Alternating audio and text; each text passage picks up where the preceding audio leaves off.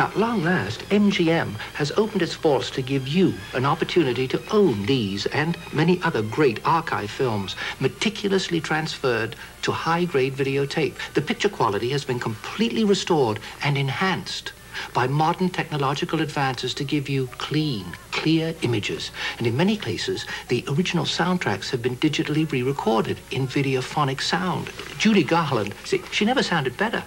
We will dance the hoochie coochie. You will be my tootsie whoopsie if you will meet me in St. Louis, Louis. Meet me at the fair. Now you can watch MGM's greatest movies on video in the comfort of your own home, whenever you want, and as often as you like. There are over 100 titles to choose from in 5 different... Seems we stood and talked like this before. We looked at each other in the same way then, but I can't remember where or when.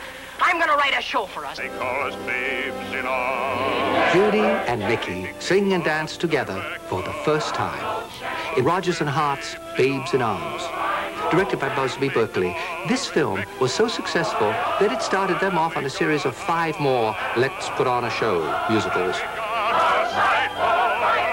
Play day is done, we've a place in the sun, we must fight for. So babes in arms, to arms! To arms! To arms! Babes in arms! Did anyone ever tell you that you've got a face like a 2-week vacation with pay? Did anyone ever tell you that you've got a nose cute enough to write a song about? She got rhythm!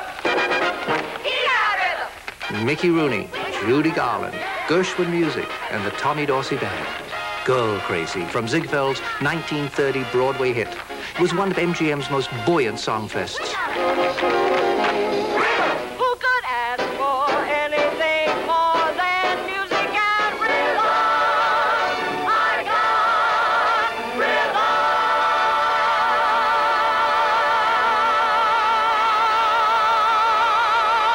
Who could ask for anything more? Yeah, I couldn't. Everyone in the world who went to see an MGM musical came out singing, tapping, or humming.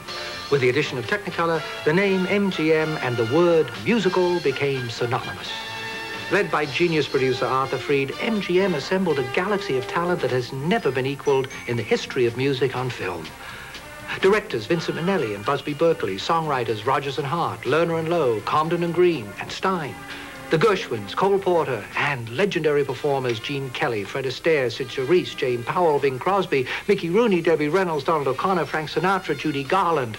MGM musicals became the world's stairway to... In St. Louis, Louis, meet me at the fair. Clang, clang, clang went the trolley. Ding, ding, ding. Meet Me in St. Louis is a charming family album of turn-of-the-century St. Louis starring Judy Garland at 21 and Margaret O'Brien at 6. With songs The Boy Next Door and Have Yourself a Merry Little Christmas. One live is two live is one, under the bamboo tree. All I do is dream. I wish I were in love again, no more care. No despair. I'm all there now. Don't Victoria. beyond the rain. Somewhere. To see why Over the Rainbow became Judy Garland's theme song, and why The Wizard of Oz has become the most popular picture ever made for children of all ages. And why not?